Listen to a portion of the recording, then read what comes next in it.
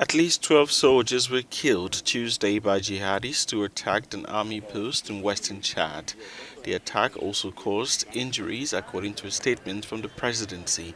The statement added that it was perpetrated in the early morning near Ngouboua in the Lake Chad region on the borders of Chad, Niger, Cameroon and Nigeria, where the jihadist groups Boko Haram and its dissident branch, Islamic State in West Africa, Iswap, regularly attack armies and civilians in the four countries.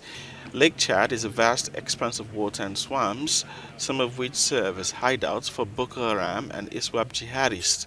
Chadian President General Mahama Idris Deby some 2 weeks ago condemned the recent sporadic attacks, saying Boko Haram no longer has the strength to attack the barracks in the lake area and was now choosing to attack on the population and their property. The transitional government has vowed to more than double the size of its army by the end of this year to deal with the security challenges.